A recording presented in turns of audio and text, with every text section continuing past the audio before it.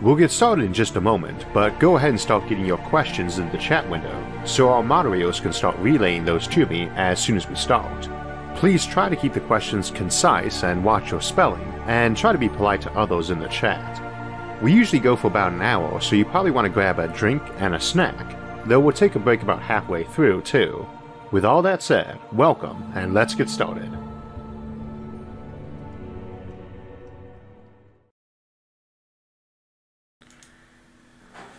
Good afternoon, everybody, and welcome to our last live stream for the year.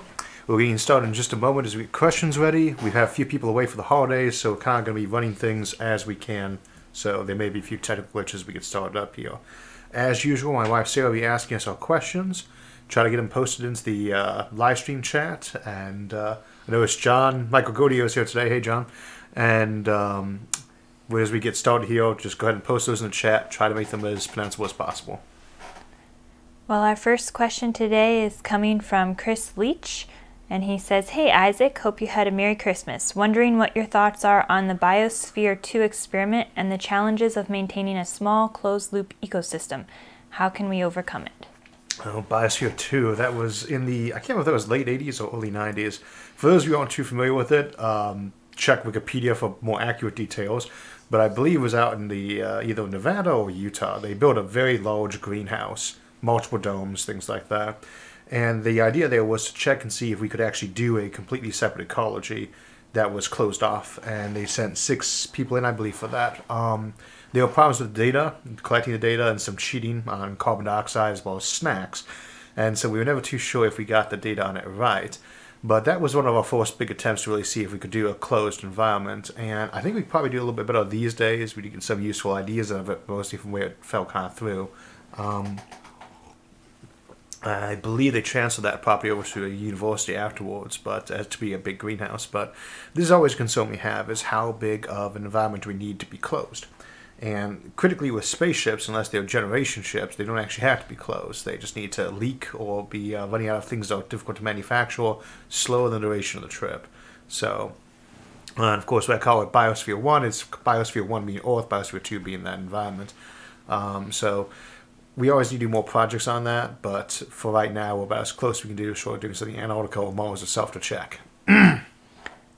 Jonathan Kernkamp asks, "In the video on superconductors, you said that we could build larger structures if we implement them, but I don't see how that makes sense because the load still transfers through the magnetic field.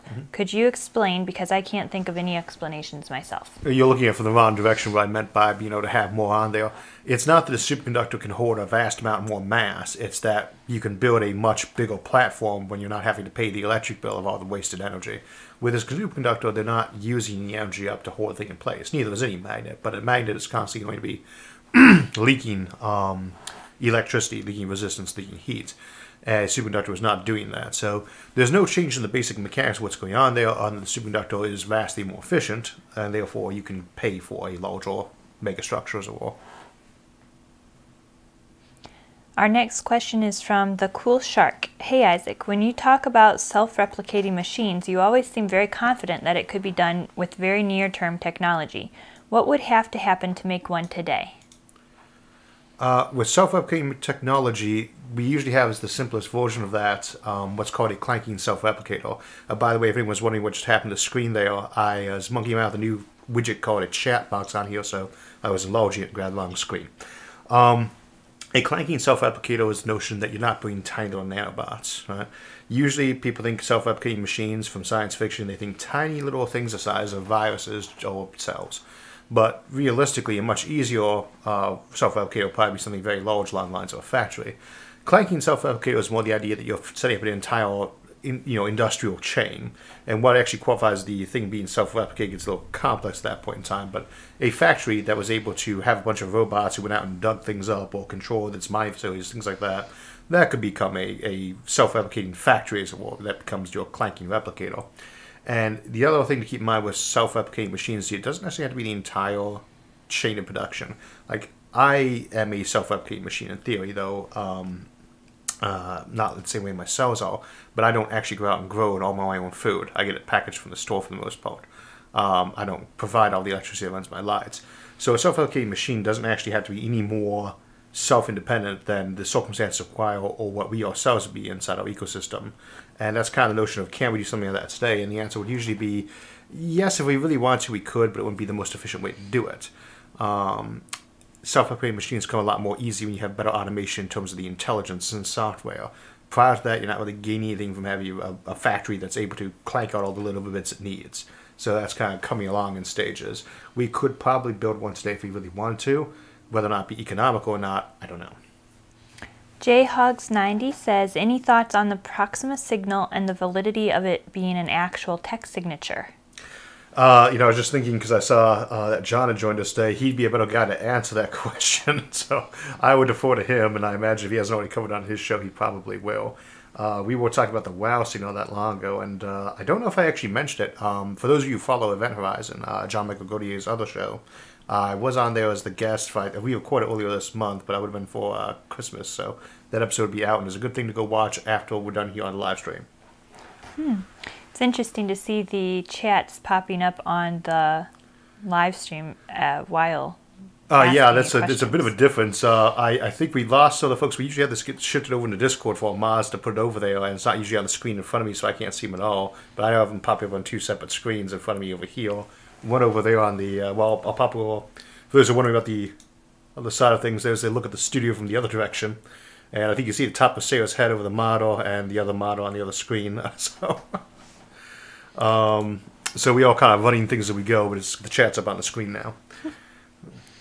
I know we've had questions from Isaac Bordeaux in the past, but today he wants to know if you like your coffee and what you think the scariest concept in science is. Yeah, I do. I was about to say, I usually get a bit of a coffee stop by my friends, but one of my friends is actually a worse coffee stop than me. Is coming over for dinner tonight. So I switched over last year to cold brew coffee. I heat it up still, but a lot less acid, which is a lot less nice on the stomach. But I usually take a dark, and these days with a lot of cream and artificial sweetener. So. And there was another question in there that I thought I got distracted by coffee, wasn't there? I lost track. Yeah, it was what you thought was the scariest concept in science. Oh. Well, I guess entropy by default would be the scariest one, the idea that everything is going to run down to the end. But I would generally tend to say that quantum mechanics was always the most existentially horrifying to me. So the basic idea that things are random and uncertain is... well, I'd say it was horrifying to me when I first found out about it, but I actually kind of tend to think of it positively these days. So. Somebody has a question for me. They ask if I'm supportive of the bolo tie or if you would prefer a bow tie or more standard tie. I would say any tie except a bow tie. I like your bolo tie. I'm not a bow tie person. I think that would be... It would kind of look like Dumbo, get some big ears coming out around the chin. I have Bill Nye, too. Bill Nye, the science guy, we have a superintendent of the schools just south of us who's Bill Nye, too. It would have to be a very small bow tie. Yeah, I'm not really a bow tie person, so, but a bolo tie, like many things, becomes emblematic or symbolic of a given show or enterprise. Is just one of those things I saw on Amazon one day I thought was cute. Plus, it has a pie symbol. St. Lauren Beats says, what will be the most important planets to humanity after Earth in the future during late this century and early next century? What will be the most, excuse me? Important planets to humanity other than Earth? Jupiter.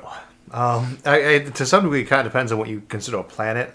But Jupiter would be the biggest one in a lot of ways because it's got all those little moons on it that have such low gravity get on off of them, and they're all in a nice tight cluster with each other. And future date during late this century. Too many screens up. So the European moons, Europa, the other moons of Jupiter, maybe Titan around Saturn too, but in that case, it's not really the planets themselves so much as their moons, but Jupiter itself becomes more important to us in the late phase of things too. But I really wouldn't say that either Venus or Mars are really important to us other than as symbolic goals. Okay, we have a question from Sian Yassar. What would it look like to gene edit based on a Kardashev 1 civilization? Check back in 20 years. I mean, we are so close already to being able to do that at a what I'd say economical and useful level. And we are getting pretty close to being at K1 in a lot of ways too. It's not that big of a technological jump. I don't usually think K1 and K2 is really these goals or benchmarks for progress. They are just kind of states like saying your country hit 100 million people. Your power production hit 1 gigawatt, that kind of thing. But gene editing is going to be most useful when we're actually able to set it up so that we can edit someone's entire adult DNA strand. Prior to that, it's mostly useful for creating new crops, new non-human things, because we won't really be using it for humans much until then. When you can edit it in adults voluntarily in its entirety, that's when it becomes useful for us, and that's got to be, I would still say this century, but not towards the end of it. Thank you to Out of the Blue Crafts for your donation, and also Alaskan Ballistics, but they both say, I love your channel.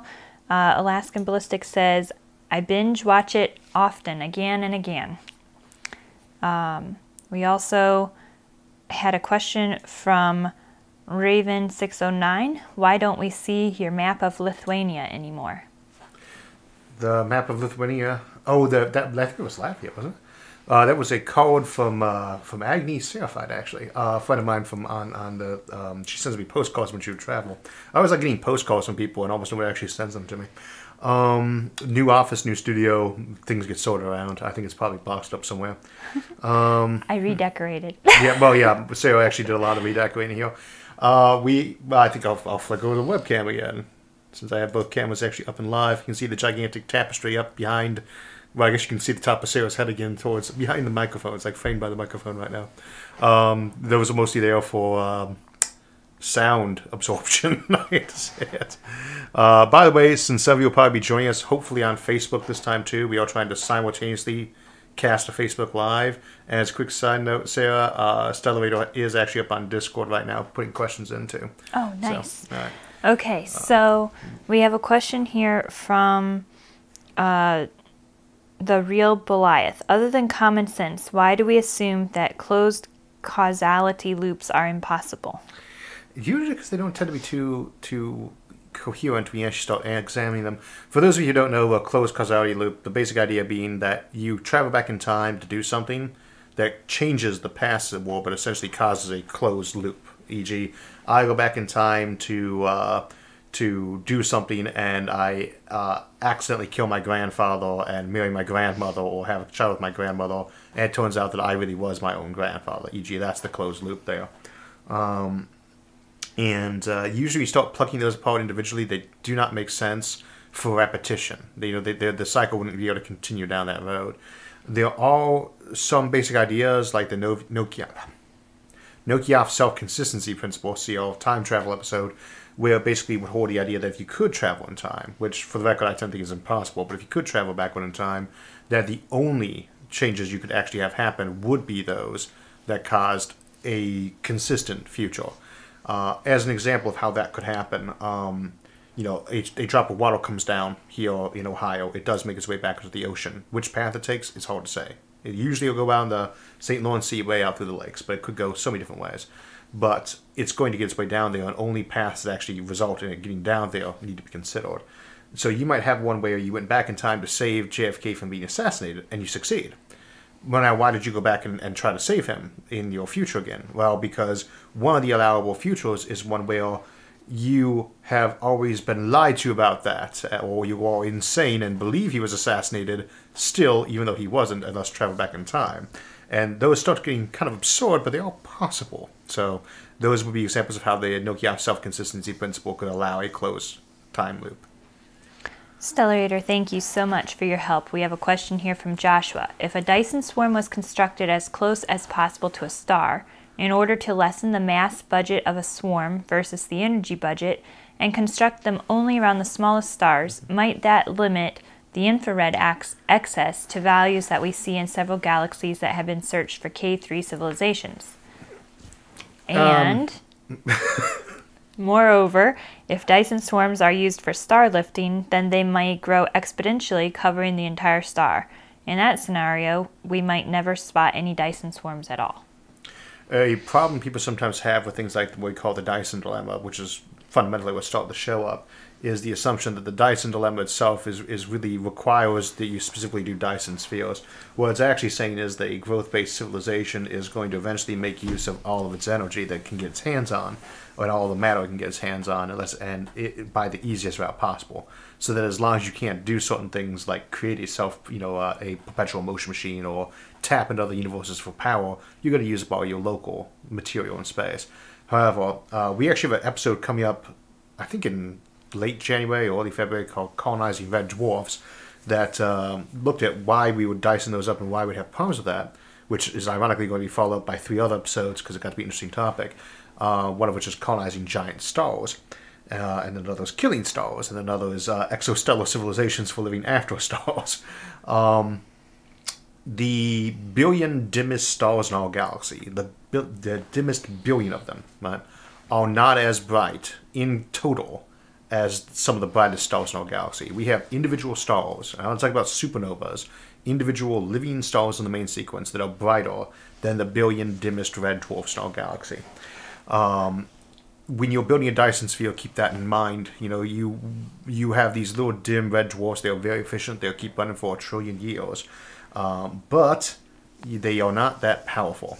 And you start dimming a star down by star lifting and things like that, you're weakening the power you get out of it. And it might not really want a star that's going to run for 1 trillion years, especially when you probably have something like commercial fusion already, or especially when you have options like potentially taking apart a star and feeding into a black hole. And these are things to be keeping in mind for these, but another thing to keep in mind is you say, well, if we got fusion, or if we got black hole-based energy, we can just feed matter down one. Why do we have these stars, or why do we even bother with stars? And say, well, you're no longer using a star as your power source, so it's still free power, so you might be using it. Depends on the economics. And if they aren't useful for that, you're going to take them apart by that same technology, star lifting, or even putting a black hole into a very careful orbit around it. One of my cats is doing antics on my couch at the moment. But we'll flick over that while I continue to talk about that. You can see him, he's hiding right behind the camera, this big orange blob. Go smile, Flash. So, going back to discussion of feeding matter into black holes, you're still going to get that infrared signature. And why is that frequency? We say, well, a red dwarf mostly emits infrared too. A red dwarf emits infrared at like the 2000 or 1000 Kelvin range. We emit around 300 Kelvin. We might process it down to 30 Kelvin style with a matryoshka brain. The lower the emission, the lower the energy heat of that involved, the more efficient you extracted energy from in the end. And you want to keep doing that by thermodynamics to get as cool as possible, but it's very hard to go much cooler than that. Yeah, you can have all these red dwarfs bundled up, but if you're not actually seeing them in the 300 Kelvin or less range, that means they're not involved with biological life. It'll be 300 Kelvin or less. And that's kind of the signature we're looking for. James Cambius, thank you for your donation. And he says, how long would it take to build a K2 Dyson sphere? Then we just do an episode on that. How long will we do that? This week's episode was low-tech College 2 civilizations. And the idea there being that you would just be doing something like a Chicago thruster or power satellites. All you're doing is collecting energy. At that point in time, the question is how quickly can you bootstrap something like that together? And there, it's not a question of how fast you can do it. Like, for instance, you could come in with gigantic solar sails to a brand new solar system that you imported and have the thing up and running inside a couple of years, minus what the travel time was. Here, we can construct it pretty quick. How fast can you mass produce aluminum foil? And it basically comes down to how fast can you grow your need for that power. And you could potentially create a Dyson sphere if you had self-replicating machines and a built-up solar system in, I mean, maybe under a year.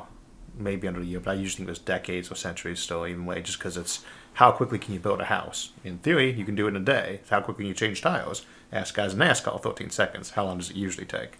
So. Andrew Lewis says steam turbines have a heat to work efficiency of around 40%. Is there any way to get more efficient intermediate steps so that whatever is generating the heat has higher output for the same input? I mean, we got certain types of turbines that can do over 90%, for instance. They're just mechanical ones, right? They're not heat engines. Usually it's very hard to get anything above 50%, even on paper. That's going to be thermodynamics based. But I don't really see how you could do much better than we're doing right now. But if we, again, if I could come up with a theoretical way to do that, I'd patent it, and we'd have much more efficient power reactors. So, DT Finham says, if you had $50 billion in capital, what space or tech startups or projects would you start? And thanks for the videos. You're very welcome. I was about to ask if you said 15 or 50, but I don't think it makes a difference. 50. 50 billion. Well, that might make a difference. If I had $50 billion that I could simply put into space industry development, I think that the big one really would be trying to prototype an orbital ring and a launch loop. And I suspect you probably wouldn't have blown through most of that money trying to get the prototypes up and running or something like that. But I guess I would probably start throwing into various ones, but we haven't done the prototypes yet because we tend to think of them as big capital throw in with a relatively low success rate. So if I didn't have to report to Congress with it, that would probably be what we're throwing into would be a basic orbital ring, something with moon extraction of creating of either aluminum foil or something similar to that, and maybe a skyhook. Mm-hmm. Warren Park says, what do you think our biggest achievement will be in the next 10 years? Our biggest achievement in the next 10 years? I'm assuming no one's going to drop us $50 billion to accomplish that. Yeah. I would say probably the big one, because of the crisis we're in right now, that always motivates us towards something. As we start to get out of this crisis, the big one is going to be, let's never have this happen again. We've had quite a few plagues in the last century, and 101 years ago we had the Spanish flu, killed 50 million people. I would say the next decade is all going to be about plague prevention as a kind of a secondary note, in much the same way the last decade was very focused on counterterrorism concerns for airports. But I would also say the real big invention that we're going to have, the real big transition, is going to be a lot more remote work and all the changeovers that. When you're working at home, as an example, I was a homeschooler. I think a lot of folks might be more inclined to homeschool if they were working at home. So people who are on the edge of that might shift around to that. You might see a lot more schools trying to try new programs, in between steps, things like that. But the big thing will be all the remote work, all the social distancing, the both benefits and collateral damage for that in terms of remote work, delivery, prevention. Those will be where the big thing for the next decade are going to be in terms of achievements. Alexander Seaman says, hey Isaac, in the far future, do you think that gold will retain its status as the most valuable precious metal, or do you think that something else will take its place? I mean, if we were to remove the ones that are specifically fissile, uranium's quite cheap, but those could potentially become very valuable. Plutonium, for instance. If we're just talking the precious metals like copper, palladium, silver, gold, then I would say gold will probably tend to stay up near the top. But remember that platinum is usually worth more than gold a lot of times too, and I believe palladium is too. So it's a classic, but it's not that super rare in the universe, and it just becomes which one is going to be most valued and least rare. Do you keep reading lists? I mostly keep audio listening lists, and interestingly, I'm listening to a book by one of our editors right now, Jerry Garn. It's a nice, fancy historical fiction set in the 12th century. I keep a list of books on our website, isaacarthur.net. If you go to that, you'll see the tab on there. There will be one of the tabs that says books. It's right next to the donate tab. And that I haven't updated too much in the last few months, but that does have all of our lists of not only book of the months, but almost every book that I thought was actually worth recommending. Yeah, Manus Curious says, hi Isaac, would it be possible to devote an episode to going over some of the science fiction series you would recommend? I've read the entire Foundation series and a lot of Asimov and Clarke. What is next? If you've read Foundation and enjoyed it, and you read Clarke and enjoyed it, the two usual suggestions for classics, three, Heinlein, either Starship Troopers or Stranger in a Strange World, Dune, Frank Herbert's series, or Ender's Game and Speaking for the Dead by Orson Scott Card. Those are usually your next go-tos if you're looking at the big classic ones, and all three of them are great. And of course Ray Bradbury being there too. I don't know. I've thought sometimes about doing something like a Sci-Fi Sundays or Sci-Fi Saturday show once a month, where we just kind of let our hair down and talked about those. But there are people who do review science fiction like SF Debris that are really very good at it. And when we talk about it, we usually talk about the science that connected to that. So like we're talking Foundation series, what we're really talking is psychohistory. And so we have an episode on psychohistory, for instance. We might move in that niche at some point, just to give it a try, but I don't really think of us as... We are very science fiction oriented, but we're not really a science fiction review show, so... We have a question here from Mark Zimmerman. Do you think the population of Earth could realistically ever exceed 10 billion, with a B, given already declining birth rates in the developed world and the decreasing need for humans in work? They are not declining in the developed world. That is a very false assumption people keep making. There was like a year where the population growth in a selected cherry-picked group of developed world, e.g. Europe, was down. People have been repeating this. It is not true. Developed world itself is also a very dangerous term to be using. That's kind of a follow-up from like First World, Second World, Third World. The population of this planet has not declined a single year in my lifetime, or to my knowledge in many generations before that. And if you start focusing on what the developed world is versus what the undeveloped world is, that gets really tricky. The populations continue to rise, but even in the developed world, it's continued to rise. I do not accept any population estimate data because every model of my lifetime that we got up to was wrong, and not just a little wrong. They've all been really wrong. So the population could decline. The population growth rate probably will actually decline a little bit, the growth rate. But the idea that anyone's predicting like the population will be 9 billion by the year 2060, go back to 1970 and see how they predicted there was going to be at 16 billion by, I think, 2016. And I think we missed that one. But do not believe population estimates. They are always wrong. They are worse than the weather.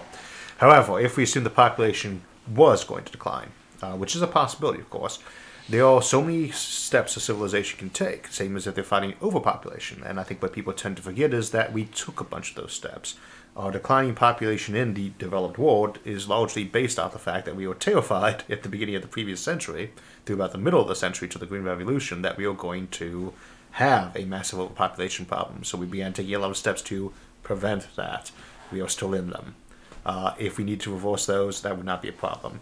So I don't see any reason why the population has to suddenly, massively, freakishly decline. I think that probably is going to keep rising, but if it does stop, I don't see why it would stop at 9 billion or 10 billion simply. It stops where we're comfortable supporting it.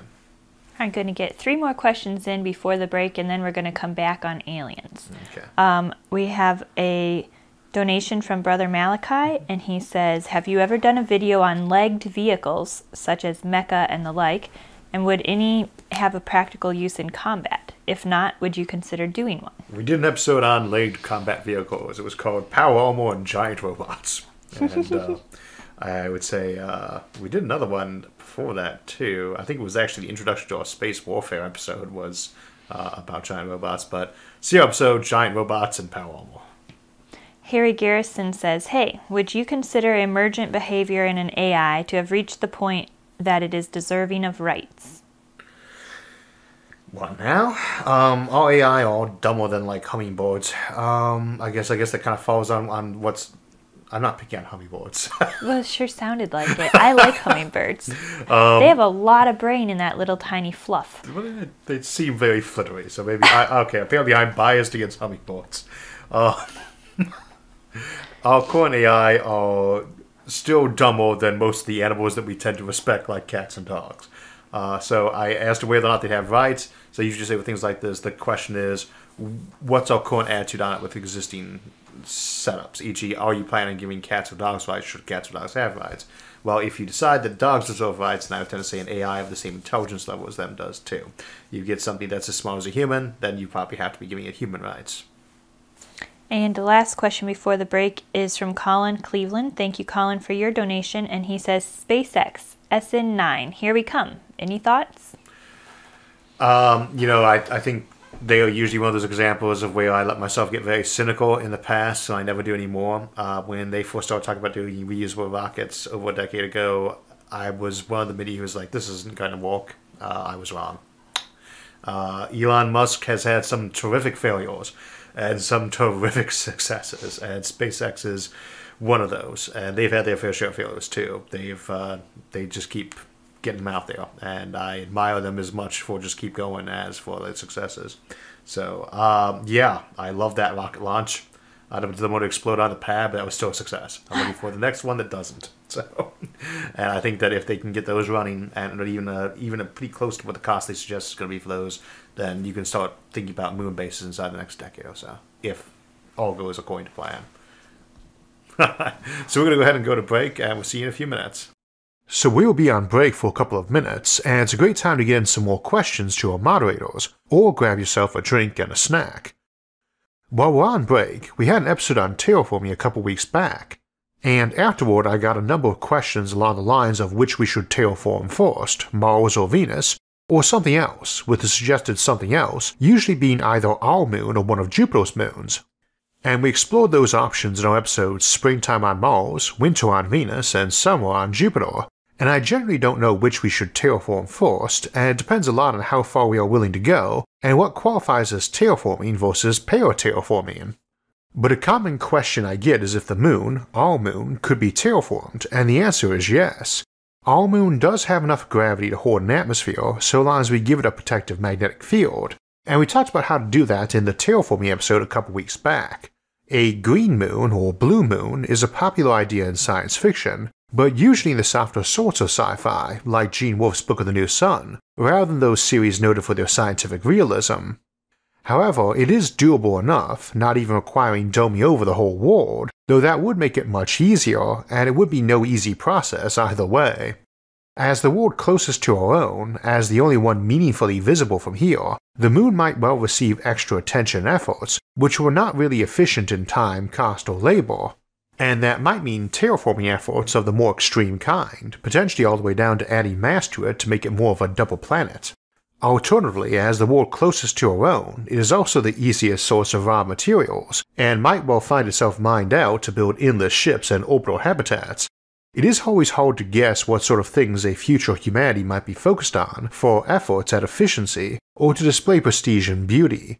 On the extreme end of efficiency, you might insist everyone uploads their mind to computers and wastes no processing power on frivolous endeavors, while on the far side of the other direction, I could imagine civilizations setting off supernovae to sculpt nebulas hundreds of light years across into memorial clouds and art.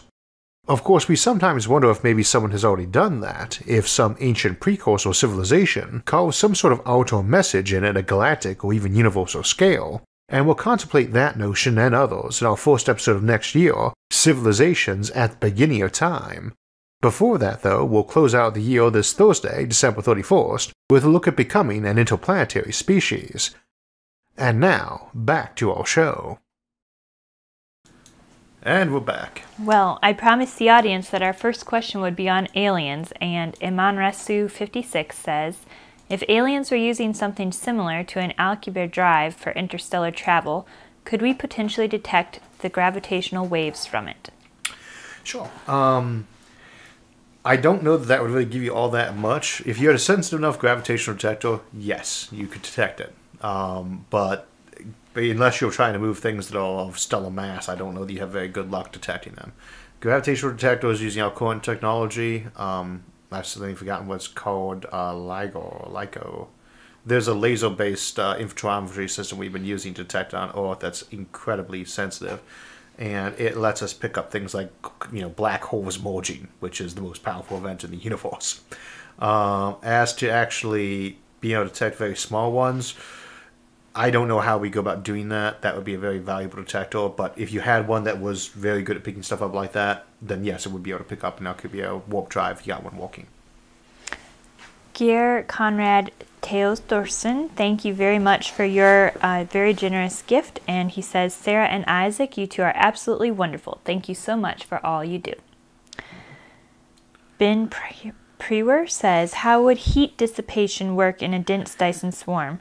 Wouldn't the heat from the massive radiators on each habitat be absorbed by others nearby so that the heat eventually reaches the outer habitats? It would, but you have to kind of pass all that heat in a direction. You might be running heat engines on that for that matter too. You have that ultimate limitation of how fast you can radiate off your surface into a vacuum. And so if you want to do a multi-layered thing, like a multi-layered McKendry cylinder, for instance, you could have a huge amount of radiators on that, something like the forest or fractal radiated obelisks that we talked about in Matryoshka worlds. But at a certain point, you start saying, instead of building these huge surfaced area, crinkly structures, that you're going to just make you're just going to make more of them with fewer layers. And there's probably a kind of a price point, if you would, where you say maybe 4 layers is enough, and it versus all crinkly surface, and we're going to cut down on it after that. But I'd also say don't assume too much that when we're talking about doing like shell boards of earths or circular things like Oni or cylinders, that you're actually having multiple independent layers that are the whole way around. I think in a lot of cases you'd kind of have a halfway setup, or just in some cases where you're like 100 layers in one spot, similar to a skyscraper, only very wide. In that kind of context, you're going to have to do like heat pumping regardless. So assume there is basically a maximum convenient amount of internal volume area that you would say at this point it's easy to make another structure. Corbin McBride says, "Hi Isaac and Sarah, I love the quality content you are providing us with. I wanted to know if you see star uplifting being our ultimate goal, and whether you see harvesting other planets besides Mercury." I don't think we'd end up harvesting anything other than Mercury, if we even do Mercury, just because if someone's actually set up camp on a place like Mars or set up camp on a place like Venus, in this solar system, I don't think that you'd be able to actually get anyone who is willing to take it apart after that, especially keep selling the resources in little bits for a billion years. I think that you might see someplace like Mercury taken apart, but when you get outside of the solar system, I think that in general, whatever is not really being valued as planets for living on, those will just tend to get disassembled almost from the get-go. But you always start with your low-hanging fruits, your asteroids, then you move on to your moons, then your smaller planets, then your larger planets, then your star itself. Space Shuttle Atlantis says, "Hey Isaac, do you think an artificial superintelligence could help us find and get us on talking terms with aliens if we have such technology by the time of first contact?" I think that, I always tend to think it's a really bad idea to consider building a general intelligence that's super intelligent compared to whatever the normal is for humans at the time. But an artificial intelligence would be a very good approach to creating something like a universal translator, not just in the classic sense of trying to take apart a language that we didn't know, but even just for doing random translations. If you use a lot of translators, they do some interesting translations. There's entire comedy sites devoted to bad translations, and artificial intelligence might be a very good way to deal with those kind of translations that we have just with known language. So it probably wouldn't need to be super intelligent to do it better than we're doing it these days, with an alien. But it could potentially do a very handy job on that. Of course, there's a pretty good chance you're talking to aliens and you have a super intelligent AI. You're also talking to an alien AI to begin with. Otter TV says, "When do you think we might start building a permanent moon base?" I think we might have answered that question in the last live stream as well, but... I mean, there's always a question of what the benchmark is. There is no point going back to the moon with people unless you're doing it with the intent of setting up a permanent base. I mean, maybe if you're going there to kind of check it out for 6 months, something like that, that would be okay, but my general philosophy is you don't do a moon base again until you're ready to stay there. You might be ready to take off if you need to, but we don't go back to the moon with people until we plan to stay there. And that could be as soon as 10 years, honestly. If SpaceX's new rocket works as well as planned, they can roll it out fast enough, then yes, that is on the table. I think that's optimistic, but that's because we haven't had people on the moon my entire lifetime. So, it tends to make one just a little bit jaded. Mercurian Brachyscrone Trajectories, Ltd. Thank you for your donation, and he asks, could we build a lunar rotovator using Starship? Yeah, you could do a skyhook on the moon. One nice thing about skyhooks on all these moons and other things like that is they work very well so long as the thing is round enough that you could actually have a relatively circular orbit over top of it. In that case, because they don't have an atmosphere, you can swing very low. I mean, you could swing down gradually off the pad if you had the pad on the highest point in the orbit. Like if it was a circular orbit around a planet and the pickup pad was on top of a mountain or something that was relatively high there, this skyhook can grab it right off the ground. But the one problem with doing things like skyhooks on places like the moon or a place of lower gravity with no atmosphere is you start wondering why you don't just do a very long, rail gun or coil gun or space catapult on the ground and just angles out. Simon Farmer, welcome back. Hi, and Simon. Thank you for your donation again as well. He says plutonium in, gosh, I can't pronounce this, Przlbski's. Pulaski's star? Yeah, that one. I think I'm mispronouncing it too, but I know the star question is a really old star. Okay, so anyway, the plutonium in that hard-to-pronounce star that you just said, narrow-band signals from Proxima Centauri. Where is your personal definition of extraordinary evidence? Extraordinary claims require extraordinary evidence. Well, here's the thing is, whenever you're looking for signs of something that's a definite sign of life, were you telling me to straighten my head, by the way? Okay. I sometimes get feedback from my wife, and it looked like she was sticking her tongue out at me there, which I think she was. A moment, Simon. Simon, by the way, is one of the names I actually recognize from the early days of the show. Simon Farnwell. I think he's been with us since season 1 or 2. So, hi, Simon. Okay, so what qualifies as evidence of intelligence? If you can hit it from 2 different angles. That's pretty much always what it's going to be for me on these things. Where we're looking at the Fermi paradox, what I usually say is intelligence recognized intelligence. You can find one lone hammer in the woods and say, wow, that's from an intelligent civilization. Or maybe it's not. Maybe it's a weathered down rock that's hammer-shaped. The thing is, when you're finding civilizations, you probably are not going to find one artifact, one sign. And it's, you're not going to mistake New York City as a random object. But that's what you're probably going to find, right? And the first thing you're going to find if you come to Earth is a ridiculous number of signs that there's intelligence here. And if all you can find is one thing that's debatable, that might be a sign of intelligence or might be a sign of civilization, and nothing else, then it probably isn't. Otherwise, if it's one of those cases where, if it was a signal, it was like a television signal from an alien planet, we wouldn't be debating at all if it was maybe a sign of life or not. We'd just say, well, yeah, there we go. Spaceship lands in the front lawn of the White House, you don't say, that might be alien, or it might be a random asteroid. You know it is. So that tends to be my attitude on those things. Ray Spring says, have you read about Sir Roger Penrose's objection reduction idea and his and Hameroff's OR extension about consciousness? The basic notion of that one for OR, for instance, actually, you and I had a conversation about that way back in 2016 at Dave Schroeder's house. Is can the brain be quantum? Is the brain quantum? And the answer, of course, is yes, the brain is quantum. Everything is quantum. The brain is at a small enough scale that quantum events can affect your thinking. Minimally, right? The closer you get to the quantum scale, the more likely quantum effects are to actually bubble up to the macroscopic or that scale. So a quantum event bubbling up to our level, very hard to do. Bubbling up to like the cellular level or the neuron level, still very rare, but it does occasionally happen. You won't be able to predict everything a human brain is going to do ways out, no matter how good your machinery is, because there will be a quantum effect somewhere in there that you couldn't have predicted. That you got 100 billion neurons. Every so often, one of those is going to have a slight tweak to what it would have done based on a quantum phenomena. Now, as to whether or not consciousness is something that takes place at the quantum scale, that's a lot harder to argue. And of course, you have to start by deciding what is consciousness. It's kind of like one of those questions where you want to be careful how you define it. As an example, quantum mechanics is often used as an indication that there's such a thing as free will. Now, I tend to assume there is free will. I don't even waste my time considering a universe in which free will does not exist.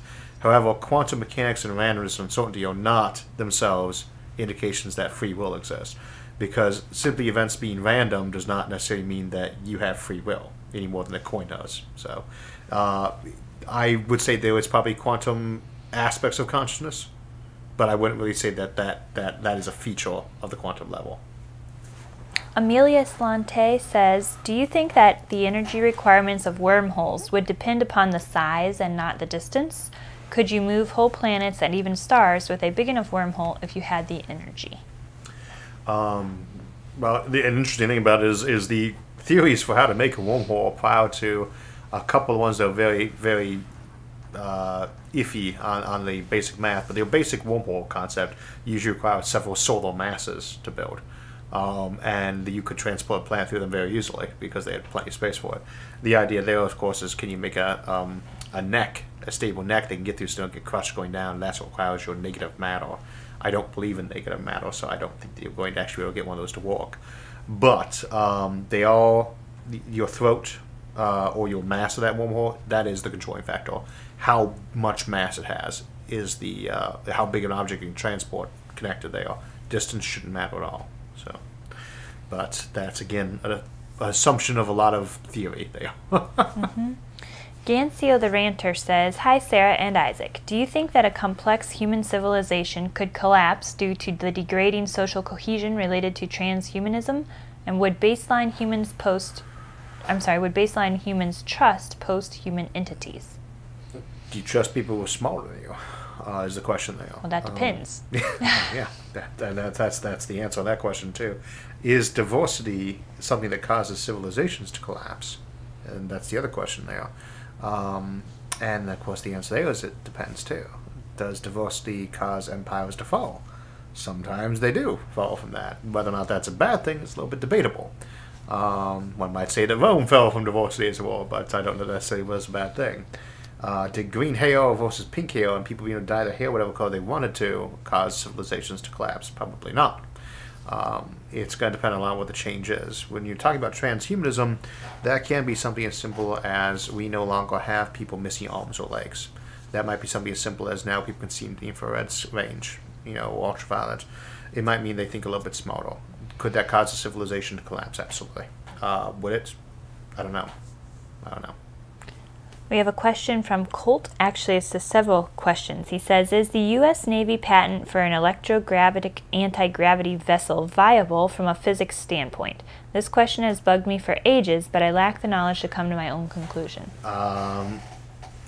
I don't believe that you can actually have any anti-gravity device, the variety that folks tend to talk about in those circles. I don't believe the Navy has one of these, to be honest. It would already be out there in use if it was. But a thing to keep in mind with a lot of patents that the military does or doesn't have, or that you hear about them, is just because the military has patented something doesn't mean it actually works. Just because people say that the military has patented something doesn't mean they actually have. But I am not familiar with any anti-gravity devices that have been demonstrated to work. And that is to be always the proof of the pudding. Barry J. Burns has a question on the Fermi paradox. "Since we're looking into the past, when we look farther out, life that started at the same time of us wouldn't be visible. What do you say?" If something had popped up in the Andromeda Galaxy even 1.9 million years ahead of us, it wouldn't be visible because it's 2 million light years away. The problem here, and I understand what comes up with this, universe is listed to be 13.8 billion years old, last estimate. Our planet is 4 billion years old and change, last estimate, and we should have had planets similar to our own popping up at least 6 to 10 billion years ago, last current estimates. Our galaxy is 100,000 light years across. So, if anything had popped up in that time, it should be visible. You start going out to a galaxy and say, well, now the sample's even bigger. There's no one in our galaxy, but maybe there's one in a neighboring galaxy. Well, it's 2 million light years away. 2 million light years is nothing compared to a billion years. So we go out to a bigger distance. The volume of space in the galaxies in it loosely rises with the cube of that distance. So if I look out twice as far, there are 8 times as many potential civilizations. I look out 10 times as far, there are now 1,000 times as many civilizations. So if I was expecting to find one in a 10 million light year area, and I now look out to a billion light year area, where planets might start to be thinning out at that point, a billion years in the past, I'm now looking at an area 100 times wider than that, with a million times many galaxies in it. That kind of math, that curve doesn't work out. The volume is rising that fast. You look 3 billion light years away, and you don't see anything, then you can start saying, well, maybe it's too soon for any civilizations to have arisen. That's usually why I say with the Dyson dilemma, I don't think it's very likely, based on that there's any civilizations within a billion light years of us. Because it seems like if there was one within, say, 500 million, that had just emerged 499 million years ago and wasn't quite visible yet, then there should be at least one in a volume 100 times bigger than that. That's just a little bit older and we inside that curve, because there's so many more options there.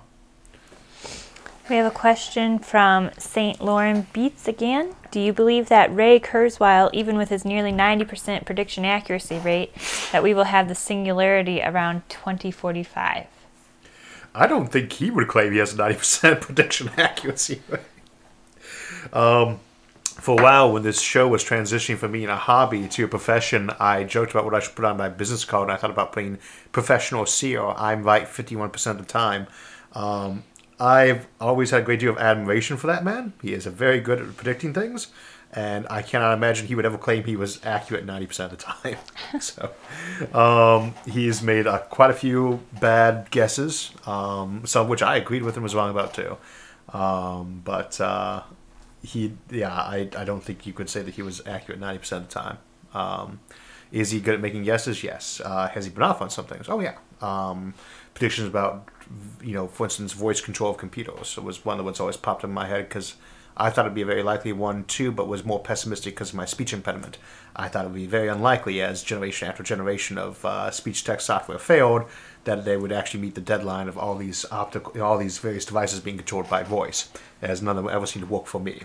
But little tiny things can throw off predictions, and he makes some good ones. But about the singularity, I've always thought that one required too many assumptions on it. The first being that the Moore's law is a real form law that computers are always going to double. That's not actually Moore's law, but that's what it amounts to, that they'll double every X number of years. Well, they don't. Right?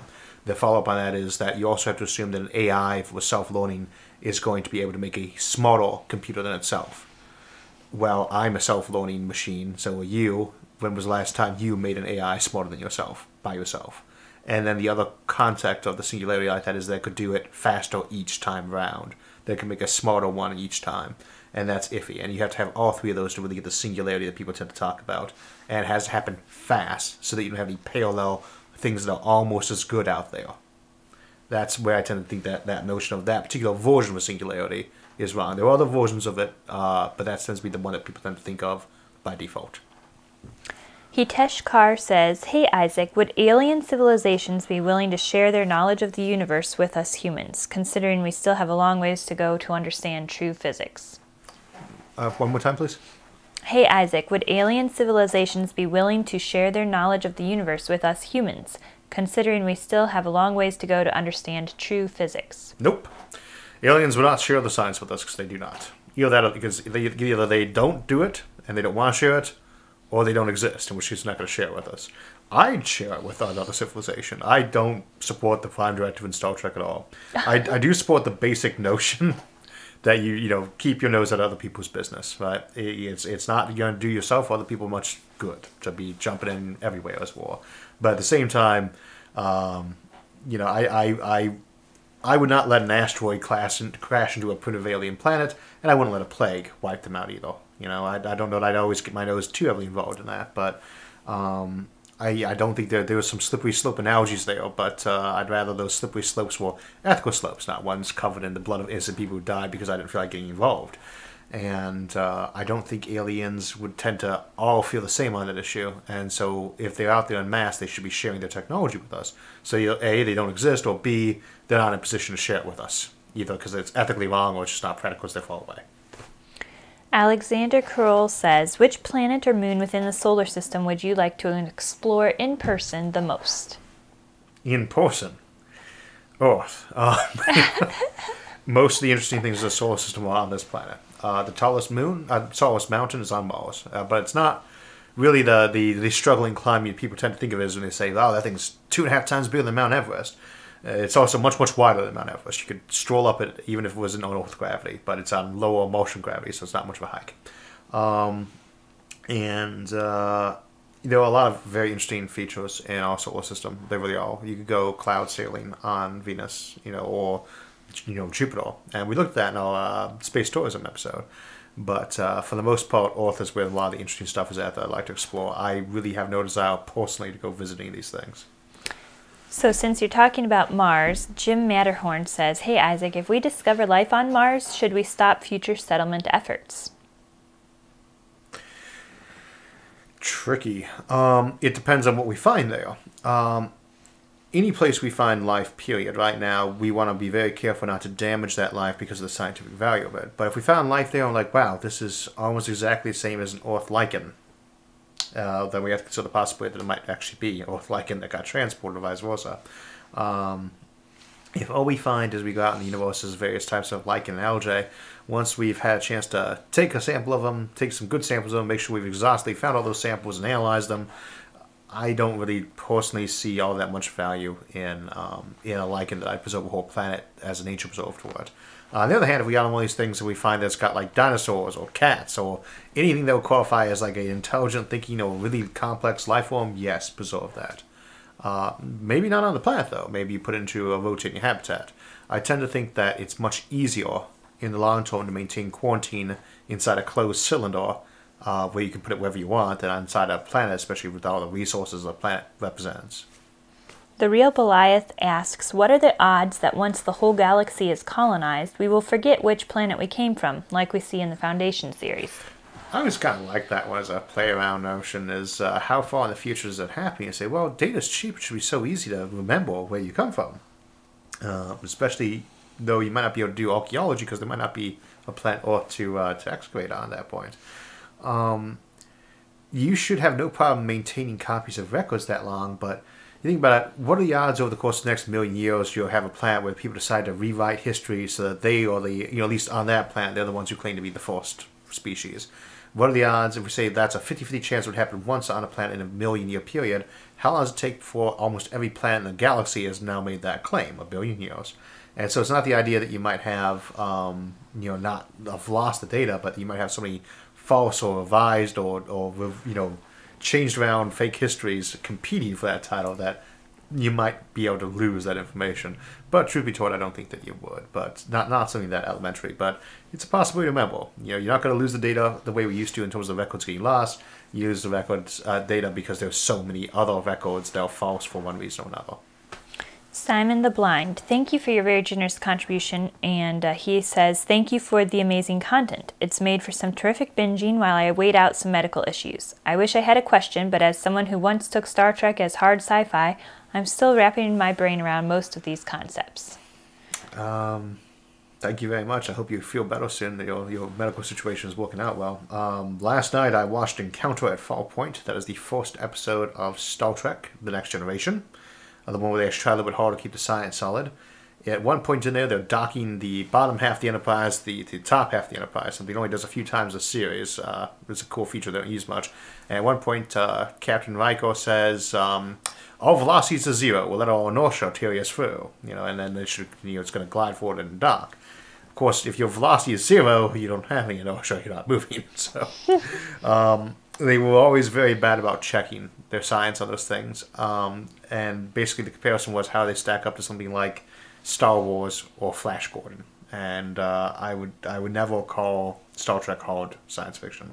It's one of my favorites. I mean, I could probably say the same about Stargate too. I love Stargate, and they were better about than Star Wars was or Star Trek. But a lot of sci-fi shows are never going to be good on hard sci-fi, and that's probably okay. But it makes it fun to learn about them. You get to enjoy the episode for itself, and you get to enjoy it by going, what? That's not how that works.